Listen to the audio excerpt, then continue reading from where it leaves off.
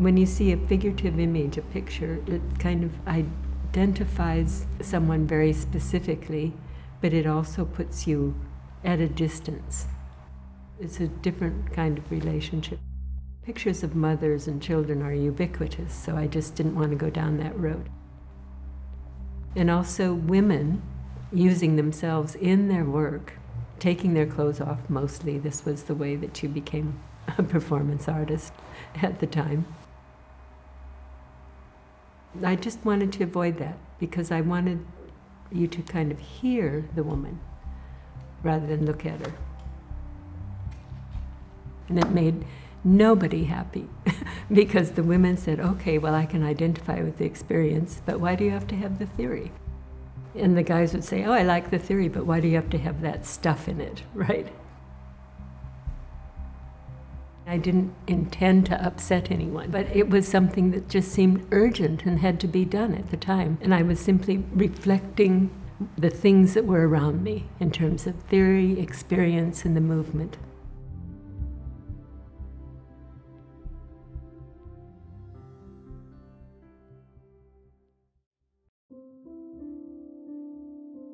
Are you wearing lip gloss and earrings? Hey, you know what? I know it's your body. Lip gloss is a video that was made over several years. I made this video of my daughter when she was 5 or 6 years old, dancing around in our living room in a pink tutu, right? Just capturing the beauty of my daughter at that time. And then later, talking to my daughter, just talking about the realities of being a young woman, her thoughts about relationships and boys and the new experiences that she's having in identity, that innocence that existed, the sense of one needing to find their identity, carve out the space for themselves and to know who they are, and seeing your child grow from this little innocent, cutie pie to this beautiful young woman who's trying to find her way in the world. And we had a conversation, and I happened to record myself having this conversation. So you really only hear the conversation from my point of view, but you get an idea of what this conversation is about as it's juxtaposed with this image of the innocence of a child just being and playing. But you gotta put some earrings on, put some lip gloss on, look a little, We talk about ideas of gender and sex and experience and, and I'm contradicting myself in this video, right? I'm saying all kinds of things like, be yourself, love yourself, but at the same time, put on some lip gloss, Smile a little bit, all the things that we say that we shouldn't do. I admit that there's some contradiction there, but I'm gonna be brave and acknowledge it.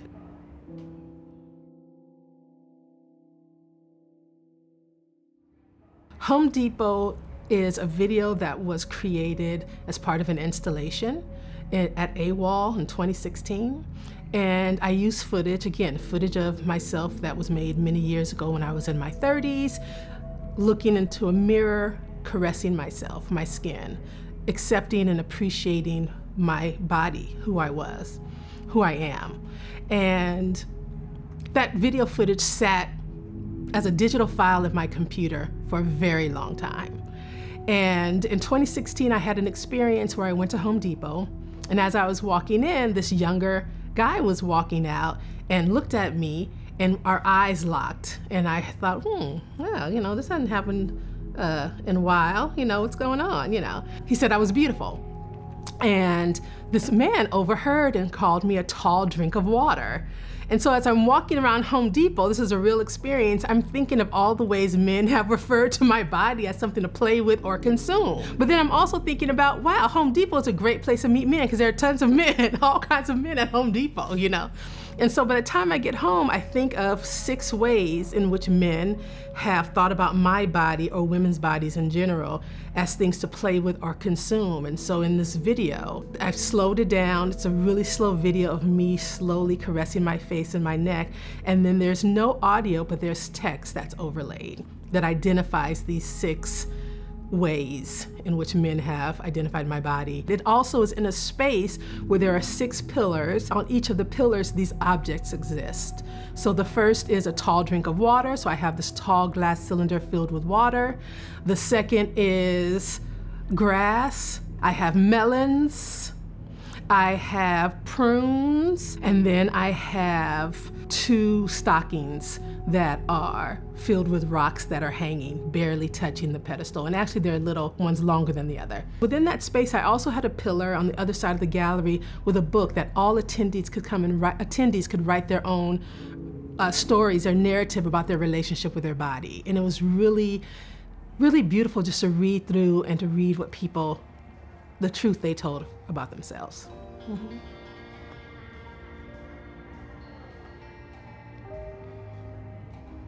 To be an artist is to allow yourself the freedom to express yourself in any form that it manifests in the real world. I've been making art since I was a child, but I did not call myself an artist. I didn't know that that's what I was. You eventually get to this point where you're free to tell your story. I'm a visual artist, and my work is informed by my personal experiences, memory, and my relationships. Thinking about the ways I think about myself and move in the world as a single mother, as a woman who's in her 40s, as well as the intergenerational relationships regarding the matrilineal line of my family. Thinking about the relationships between my mother and my grandmother, my sister. My grandmother was, it might sound contradictory, a wonderful woman, but at the same time, she was very abusive to my sister. My relationship with my sister, all of these relationships have informed my work. There's a body of work that I created a few years ago entitled Tumors, Terrifying Unfortunate Memories of Rage and Sadness. And they were sculptures made with chicken wire and plaster and synthetic hair. I started using synthetic hair with that work. And that work is informed by my relationship with my sister, but really about my sister and her mental illness. I gave my sister a cell phone so she could give us a call to let us know if she needed help, but instead she started calling me and leaving very dysfunctional, horrific messages with claims that I had inflicted certain pains on her which were not accurate. And so I made these tumors to manifest the sickness that existed in my sister, but also it was a way for me to exercise that pain out of my body so they didn't literally manifest in tumors.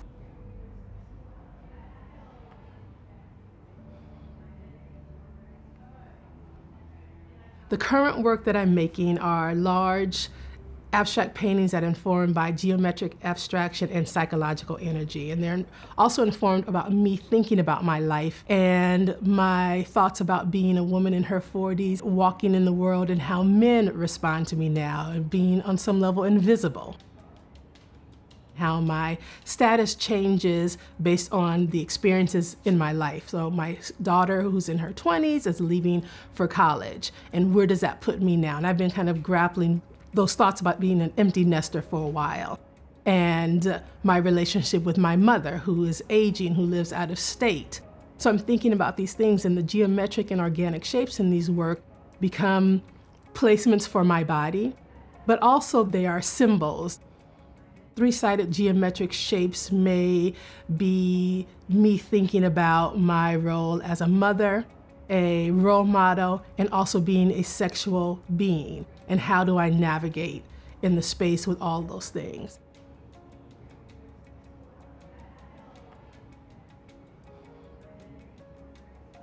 Being a Black woman in Los Angeles, I have memories of being a child walking down the street and you'll see a braid or a weft of hair on the street. And you're always wondering, like, where did this come from? How did this find itself on the street and off a woman's head? So the aura portraits are portraits of women that I encounter during my daily travels. And I photograph them, never their face, but always their hair, at times their body, and then the colors that they're using in their hairstyles, I then use those colors to make abstract paintings that represent those women. They are not literal portraits, realistic portraits, but they are portraits of women's aura. I've just been thinking about hair and women in my community for some time. And these works are a celebration of women, an acknowledgement of women. I wanted to create a portrait that represented the energy and passion of the woman. Black women, we use synthetic hair to create our hairstyles. And so this synthetic hair has a story as well, right? It's on the woman's body, it carries energy, right? And it becomes a representation of her style. But they're told that they're ghetto. But on the West Side, if you see a Caucasian girl or woman wearing brightly colored hair, she's seen as being stylish or creative, expressing herself creatively. And so I always thought about this double standard. It was 1968. So everything was changing at that point. And my interest in conceptualism was then tempered with the beginnings of the women's movement and my real desire to kind of understand why it was in conceptual art that our interrogation of the subject was missing. From there I began some of the works that I'm now known for, like postpartum document. For mainstream conceptualists, say Art and Language or Kossuth, they were interested in the interrogation of the object first, and then the interrogation of the interrogation itself. So I said, if you're going to do that, then interrogating the interrogation would mean examining the formation of subjectivity. And that, of course, would also involve you in kind of questions of not exactly gender, but difference. If you're thinking of a linguistic system, as we were at that time, which is based on binary opposites, you could say that there are the kind of psychical parallels, which are like masculinity and femininity are just positions. So I wanted to try to examine this.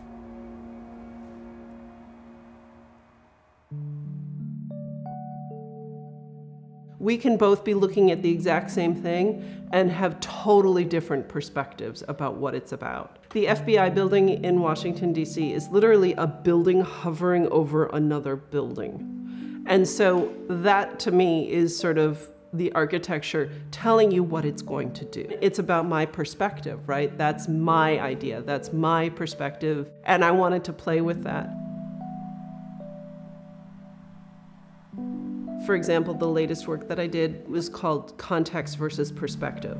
I wanted it to be specific towards our relationship to government architecture. And so I invited the public to add their perspective lines. And they could actually add literally say, okay, this architecture is actually going to terminate over here. Or they could add their personal perspective and say, I think this should go all the way up to here. I had blue string and thumbtacks, and viewers could come and say, start the line here and end it over here. What happened was we began to weave a web of community perspectives. And the rules were simple. You could add, you could put tension, you could lift up, you could push down, but you could not remove somebody else's perspective. And it got really interesting in a sociology kind of way, because I would say, your line is putting tension on somebody else's line. Are you okay with that? They had to think about what that meant. Like, I'm actually pushing, and one person said, I'm okay with lifting up, but I'm not okay with pushing down. Architecture is a universal conversation. It is a beautiful thing because it is both sculpture and practical. It's a sculptural mass which we use in a utilitarian way. And I really like that kind of sloppiness of ideas. That gets interesting to me. I like when ideas are complicated and you can look at them from many different angles.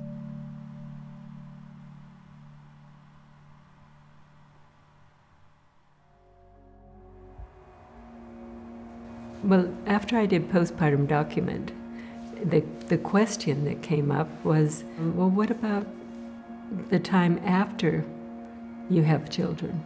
If society is defining this ideal moment as the maternal relation, then you'd have to say being a woman is just a brief moment in your life. The kind of question that comes that's sort of movement-based, it's on people's mind, At the time, they were thinking about questions of the body and power, women's relation to money and power, those sorts of things. So they became central for me in thinking about the themes of interim. And the best known of those works is the piece that's called Corpus, that's about the body, that uses first-person indicative stories that are kind of like blogs now, but they were reminiscent of women's magazines. But it would be very much for women or for men who put themselves in the position of the woman, of moving from the image to listening to the story, of seeing yourself reflected in the glass, recognizing the narcissism, and laughing. So because having the ability to laugh in the work was important for women to be released somehow from the tyranny, right, of their image in the media. Because you have to remember this was the 80s, 1980 to 84, and that was the big kind of question at the time.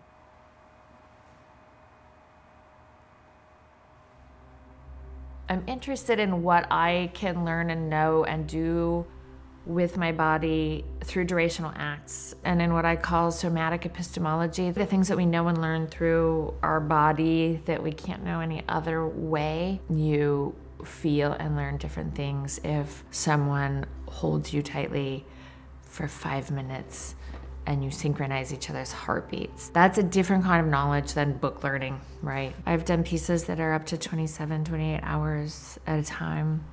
I have a piece called Body of Knowledge where I try to recite everything that I know until my mind or my body collapses.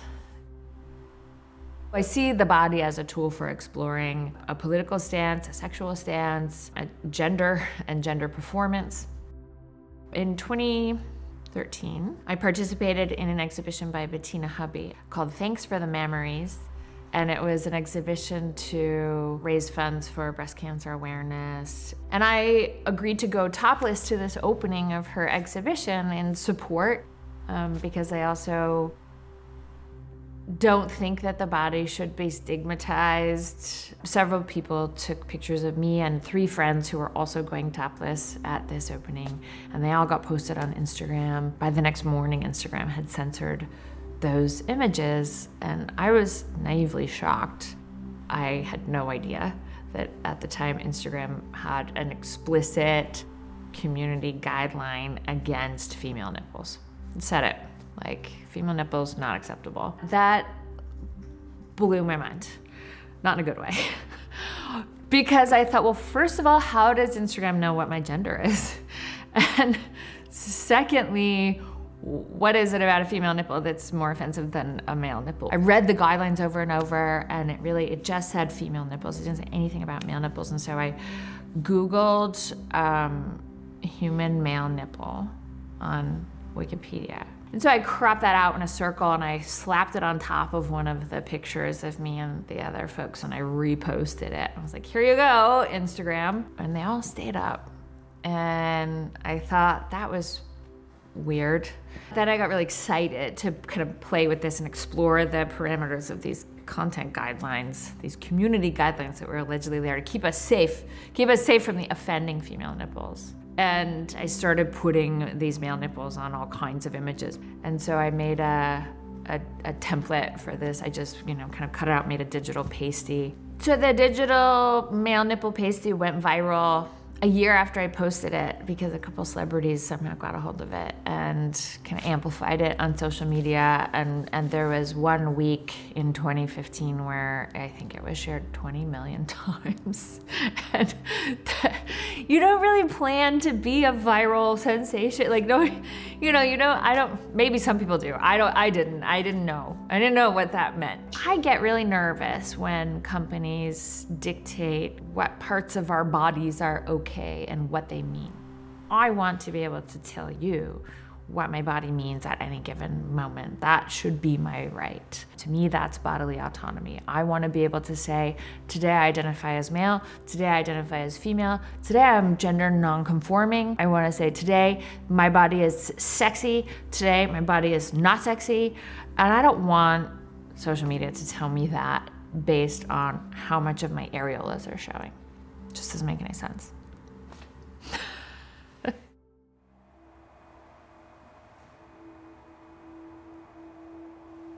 Very quickly you get to the question of masculinity.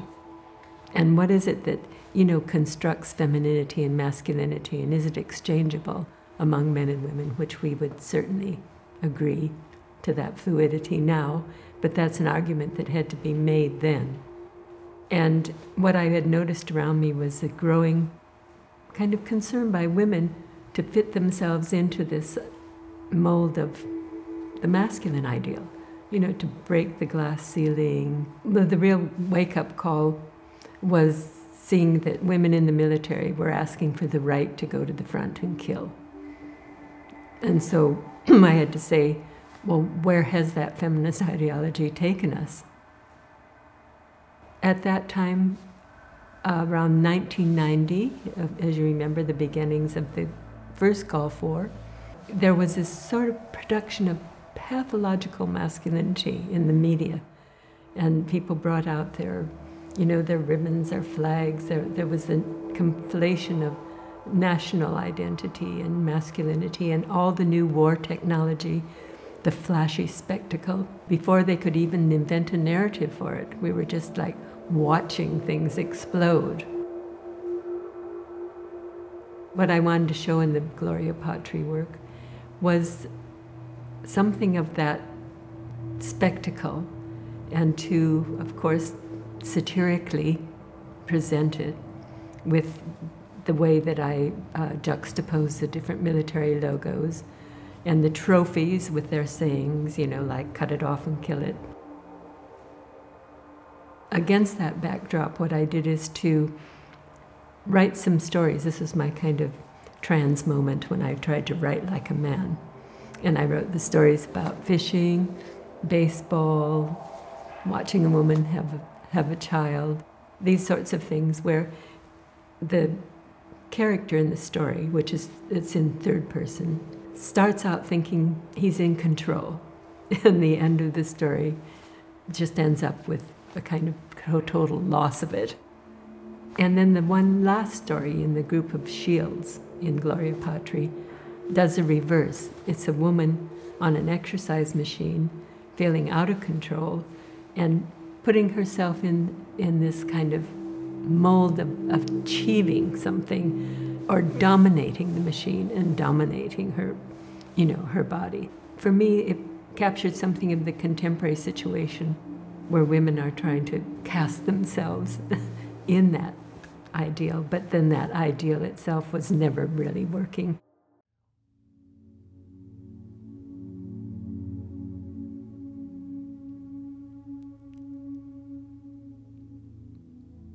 Red and Boiling uses shadow puppetry, drag, and comedy to tell verbatim stories of queer women and non-binary individuals from around the world. We wanted to tell these stories from these interviews that I collected. I continue to interview women and queer people all the time for this show. It's a constantly evolving piece. We are sharing those stories using the visual format of shadow puppetry, also through drag, which is more of an interactive medium. I always never really connected with the masculine energy. I felt like I was somewhere in between. I was able to start experimenting with drag. Drag became this way of communicating with people that also was a way of exploring myself. When we see someone who we can't place their gender, oftentimes the impulse is to clarify. And what I would love to encourage people is, how can you witness me in drag, witness me in something that you can't fully place, and be okay with that? There are oftentimes experiences that we feel that we think we're the only ones going through them. When I was in the interview process, I discovered there were so many experiences that I thought only I went through. I thought, oh, this must be my personal anxiety, my personal fear. Through this process of interviewing people, we discovered there was so much that she and even I share in terms of experiences of the complexities of being queer and out for many years, and how that develops and changes and shifts based off of the people you meet or daily situations like getting an apartment or going to the doctor, and how those simple things that everyone does, how it kind of becomes so different when you have this extra layer of identity that can sometimes make it more complicated. Oh my God, half of the women that I interviewed said they go through this exact same experience, this exact feeling. And it made me realize, wow, there are these experiences that we go through as a community, but we're not talking about them because we don't really necessarily have the platform to. I wanted to create a show that I craved as an audience member, something that reflected my reality, something that was nuanced, that was complex, that was intelligent, that wasn't a sob story, and that where it wasn't the punchline either. The way that I approach my work in a political process is also, how do I engage the community that I'm talking about in my process itself? I want to create a show where if I'm interviewing people for my show, that they come and they feel that the work was made for them and not using them to educate others. We inserted in our programs, we have a pamphlet that has information about different organizations led by queer women. Because if you want to see this show, maybe you're going to want to support a business that is owned by a queer woman. How can we constantly keep that audience engagement, that community engagement? It's not just about the show, it's not just about the performance, it's how do we leave that trail to really change the world and change society and change representation and bring equality through the work, and not just for the moment of the hour and a half that they come to see the show. So in my most recent work, I was interested in kind of looking at the history of feminism and thinking about a generational relation to younger women. I think that my work in general, you could think of it like zooming out rather than in, and putting the personal, which I have always been concerned with as being political, in the context which gives you more historical grounding. A lot of art history is filled with photographs of men with women, and it says something like Man Ray with woman. And who is she? Does she have a name? Like, I bet she's an artist too. One thing that was important to me was to give credit where credit's due.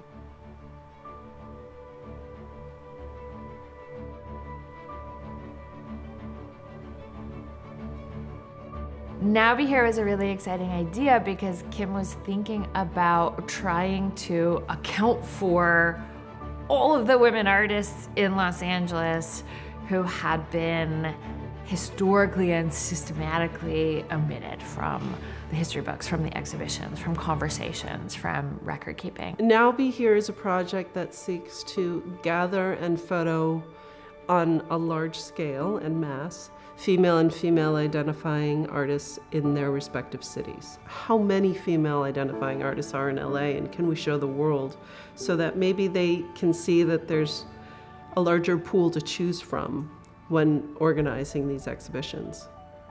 It was simultaneously really exciting and very daunting, because how do you account for all the voices that have been missing? How do you find them? How do you get them to come? And then I have these skills just because of who I am. I'm really good at organizing things. I'm a very organized person, and I do think very methodically. And so organizing large-scale project like that, for me, is a very comfortable experience. I'm more of this sort of architect, right? I'm more of the mastermind behind the whole thing. I'm good at sort of order of operations, what needs to come first, what needs to come second. And so I could visualize and organize, how do you invite 900 people to show up on one day and not be confused? You have to do a lot of prep work, showing the world a visual display of, like, here, there are 900 female identifying artists in LA, and you've shown 5.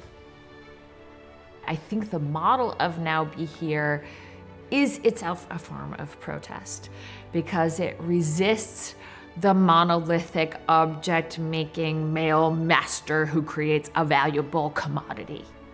Completely resists it. The art, the thing that is Now Be Here is the experience. It's not just the photo. The photo is a document of the thing. And the thing is the experience of being together and of seeing each other. of recognizing how many other women and female-identified artists there are in your community.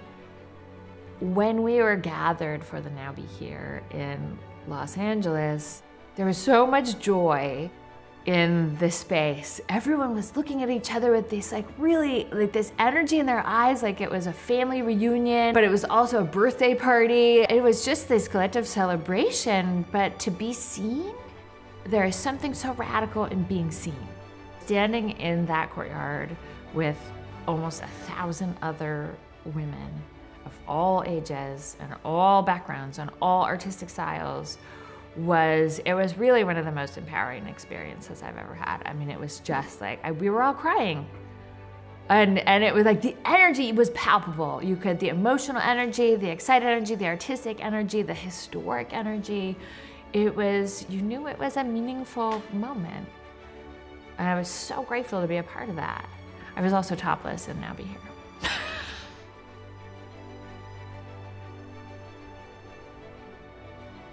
I really appreciate the model that Now Be Here gave to us. It is an inspiration and encouragement to other artists to think of ways that they might be able to do projects like that and support their community of female artists and gender nonconforming artists and the artists that are not seen and supported and heard. Because I think we all, as artists, we speak out, we make statements, and every statement we make is an opportunity to also kind of to include other voices and to collaborate. And the beautiful thing about what happened that day was that artists were inspired and became more confident about using their voices. And so then conversations started happening and splinter groups started happening. I'm an artist and I'm also a member of the community. Not only are we all here, but everybody has a number, and you can match a name to a number. So the website for the project shows the photo of all the numbers, and then underneath is basically a searchable list with all of their names and all of their numbers.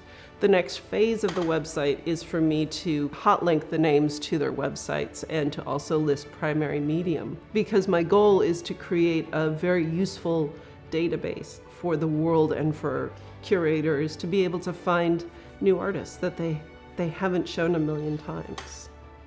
Now Be Here was a really amazing opportunity. It was great volunteering because you just met so many women and saw women that you knew. And the energy was just so beautiful, being in this space with women who are also artists and mothers, and just, you know, you'd see someone like, oh my God, there's so-and-so, or someone would tell you about another artist and you're like, oh, I mean, it was just great. It was really, really great. And I will say I intentionally wore a yellow sweater so I could find myself in that picture.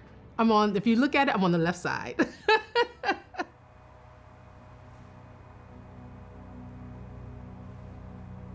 In the practical past, I was very taken with the idea that Hayden White puts forward about, you know, the past is not only just the past of memory and dreams, but it's also tactical. We go back there to find out how we can live in the present. I juxtaposed with these large, iconic works in lint with projected light noise. The projected light noise really making you a bit suspicious of what you're looking at. Is this a dream? Is this a memory? Is this accurate? Is it truth?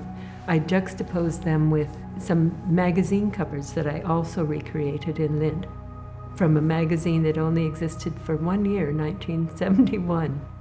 But the very specific historical events of that time point to something which is perhaps lost, but very tangible as you refer to it through the magazines. And then I had one more component which I felt was absolutely essential, to recreate in lint again on a large scale some letters that had been written to me in the 70s that showed how we were in a messy sort of way just trying to live our lives in this context. One of the letters that's sent to me is about how, well, we're really trying to live our lives like Simone de Beauvoir and Sartre and have these open relationships, but it's not working. And another letter that's sent is one from my friend who's, you see that there are 2 children involved. She's telling me everything is okay, and then the child is writing on it, "Mom just about burned the house down," type of thing. So it's just, you see instances of people trying to change the ways of living, like communal living and sharing childcare and things, demonstrating against the war, trying to figure out, what their futures would be. But in that way, I thought of it as this kind of invocation of the practical past, the tactics of living, and to ask, what, if anything, is passed on to this generation. The women's movement has evolved over time. That is a particular tendency within it. And to consider myself something like a participant observer in an ethnographical sense, so that there is a record of that. That's what I feel the contribution of my work would be.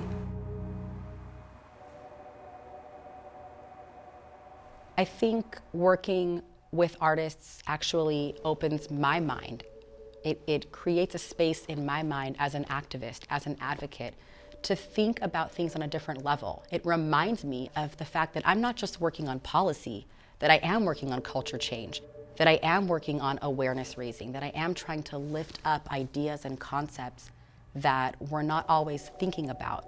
I think sometimes as an advocate, a professional advocate, I can get bogged down in what is this policy, how is it going to get passed through the legislature, etc. When I work with artists, I have the opportunity to go beyond that bubble. In 2016, we were part of a coalition together that met here to get rid of the rape statute of limitations, which did happen, which was extremely exciting. And I actually met Lili as part of the coalition, not as an artist, as an activist. Maya Paley and the National Council of Jewish Women represent the unsung heroes, the important people who are actually making change, who are shifting culture without necessarily any nod, any thanks or applause. They do the work quietly, but they get it done. When I was contemplating whether or not to come public about Bill Cosby's sexual violence upon me, I told him the only way that I would come public is if my speaking out would actually help to impact change on a societal level. Maybe it could help change laws. We started lobbying, campaigning. We took caravans. We drove up to the state capitol. We were able to, in 6 months, abolish the statute of limitations on rape prosecution in California through 6 hearings that resulted in unanimous votes. We did use performance art for that. So the National Council for Jewish Women and Maya, they hosted our meetings. We met here.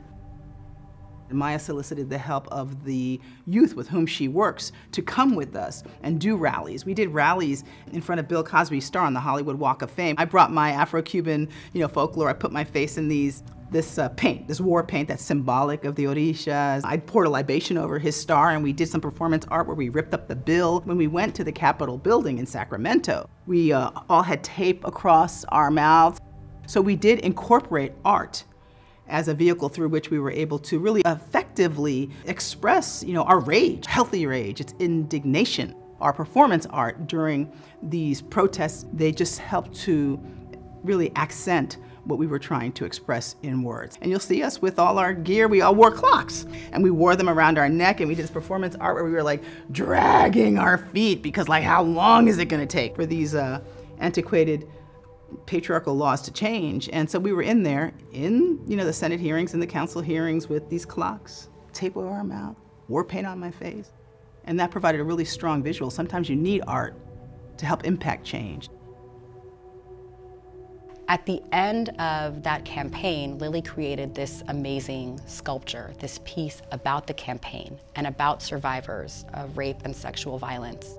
That was one of the pieces that reminded me of how important art is in activism, after really not thinking about it for a long time. And so that's why I specifically felt compelled to reach out to Lili for Row at 46. She invited me to make a community-based project. engaging the public to discuss issues that impact victims of sexual violence. How can we use art to express our concerns, to agitate action in the right direction against the oppressor, to also just incite conversation? The Roe v. Wade Community Art Project was created on January 23rd, 2019 at our annual Roe v. Wade commemoration event. And it was basically a way for attendees of the event to participate in a community art piece, to take what we were talking about at the event, reproductive justice and the 46th anniversary of Roe versus Wade, to express that, the meaning of that, the importance of that, as individuals and as a community through this art piece. Art is a vehicle through which people can express pain or suffering or empathy as an advocate, pain or suffering as a victim. They can express it in a sort of safe way because they don't have to use their words. They'll be held accountable for their words, but they can use their art to express what words don't suffice in expressing. So the Human Trafficking Outreach Project has been going on since beginning of 2014. And it was completely up to the survivors who, as a group, looked through the designs together and came up with what they thought was the best design. They don't want it to be something that looks scary because they would not have approached a poster that looked or felt scary in any way. When we heard that survivors of human trafficking were not happy with what the Attorney General's office had created, we decided to create this poster contest for teens. We also decided that what was most important was that human trafficking survivors themselves could decide which poster they thought was the most appropriate for LA County to use.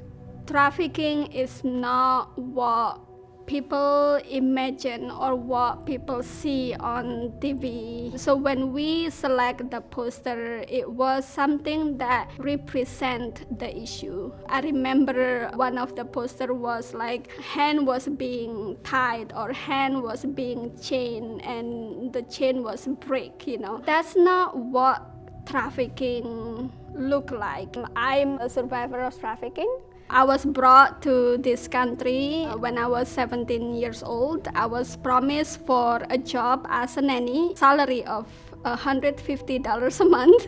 But for me at that time, it's a lot of money. I was in that situation for 3 years, working as a nanny and domestic servitude in a home in Beverly Hills area. And I did not get paid. I was physically and verbally abused almost every single day. And I eventually wrote a letter to the neighbor next door. And luckily, the neighbor helped me escape and took me directly to the organization that I work for right now. Since then, after going through the services and healing process, I decided to give back to the community, and that's when I became involved, becoming one of the founding members of the leadership program, which I managed throughout this year. Since we started this project, the calls to the local hotline, 2CAST's hotline, due to poster viewings have gone up 1,000%. That means that the work that our volunteers are doing out on the streets, going door to door, is really making a huge difference. It's providing access to help. It's providing information to victims, survivors, and witnesses of human trafficking. Trafficking has no face. If we going to design a poster for all form of trafficking, it's gonna have a lot of images. Not everyone, can understand English. Even for me, when I came to this country, I didn't speak English. So having multiple language that is spoken in the community is very important. The poster that was chosen by the survivors is 5 or 6 silhouettes of profiles that are just different skin tones. And it's inclusive in that it's gender neutral. You can't tell if these silhouettes are men, women, or gender non-conforming people. And it's inclusive of people of all ethnicities and racial backgrounds. And that way, we made sure to be inclusive of everyone who could be a possible victim or survivor of human trafficking. A study was done a few years ago showing that states and municipalities that have actually fully implemented and enforced this law have found it to be the leading reason why prosecutors have been able to find and prosecute human traffickers. That was a really big success, and the reason why working with Santa Monica was such a success is because it actually became the first city in LA County to fully implement this law. I'm extremely proud of the work that we did with Santa Monica. I'm so grateful both to the city attorney's office, to Gary Rhodes, to the Women's Commission for working so closely with us and really making it happen. It's a huge accomplishment because there are 88 cities in Los Angeles County, and Santa Monica is the first and the only one to fully comply with this law at this point. Poverty is, of course, the number one factor that people are getting into trafficking situation. You know, people want to have a better life. People want to have safety, and people want to have a roof over their head. Homelessness is one of the factors of people being trafficked, because if someone offering them, if you do this, I'll give you food. If you do this, I'll give you a place to live. So they have no choice but to take that offer. You know, to end trafficking, we have to end other issue first. Change is possible, but it's going to take everyone's efforts to make change. There is change within government, there is change within law, and we need a change in the community, because community is the one who drive change. From my perspective, art gives advocates a space to express themselves and a space to raise awareness and educate the public in a different way. Artists are already out there bringing feeling, bringing meaning to so many issues, so many social justice causes, combining that with what everyday people want, people who are not artists. I'm not an artist myself, but connecting the two really gives me an opportunity, and I feel like it gives others an opportunity to express themselves beyond just showing up at an event or advocating for a law, to really talk about culture change, building a movement together. And art is such a big part of our culture. I think it's actually critically important to connect art and activism.